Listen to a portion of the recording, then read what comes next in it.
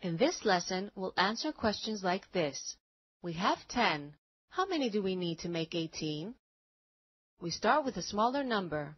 10 is smaller than 18, so we start with 10. We have 10. And we need 18 in all. 18 is 8 more than 10. So we add 8 more here. 10 and 8 makes 18. So we put 8 in the answer box. We have 5. How many more do we need to make 15? To find the missing number, we start with a smaller number. 5 is smaller than 15, so we start with 5. We need 5 more here to make 10. So we click here to add 5. Now we have 10. And we need 15 in all. 15 is 5 more than 10. So we add 5 more here.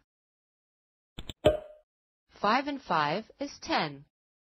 So we added 10 more in all. 10 and 5 makes 15. So 5 and 10 also makes 15. We needed 10 more than 5 to make 15. So we put 10 in the answer box. Now you do some on your own. Click on a number strip here